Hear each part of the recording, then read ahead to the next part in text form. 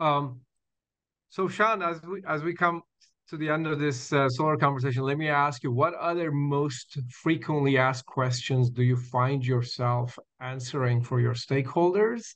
And what are some other questions that we can reserve for future solar conversations to go maybe in deeper depth of Amperon's offerings?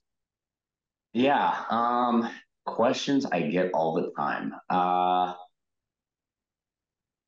Maybe about your team, about where you guys are as a at the evolution of your company, or more customer questions or partner questions.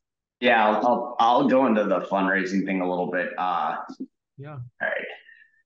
So yeah, I'd say one of the questions I get a lot is, so we just announced our $20 million Series B. And I Congrats. could thank you. It's a rough year to raise money, but we were able to knock it out in a couple of months. Energized Capital led, really encourage people to build relationships. If you're a startup founder with VCs, we found out I was their LP meeting, and my first email from John Tuff over there is February 1st of 2018, and our incorporation date is January of 2018. So literally, he met us a couple weeks in, and so just building that relationship. So you don't have to start the whole story from scratch. You literally get to be like, hey, this is an update. This is where we are, etc. And so I think that was really great. Also had D. Shaw, HSBC, who led our last round, came back in. Orsted, again, talking about the energy transition. They're right at the cusp of it with a lot of the revolutionary stuff they're doing from the wind standpoint.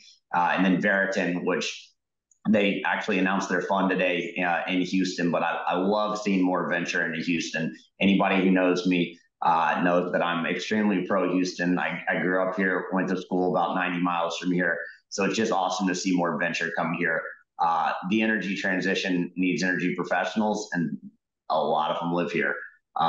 So yeah, I would say that that's what I get asked a lot about, is just fundraising. And I think being capital efficient is something that's very important.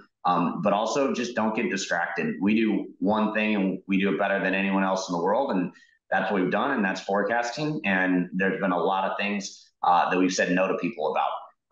And so not getting distracted when you're an early stage company. We ran the company on $10 million over 6 years, and now we have a fresh 20 on top of that. So really excited for where we're going to be going from here. This is great. Sean, words of wisdom from a leader of a leading edge AI ML player in the energy space. Thank you. This is great information you shared with our audience, and hopefully it also helps Amperon get new clients, new customers, prospects, and beyond.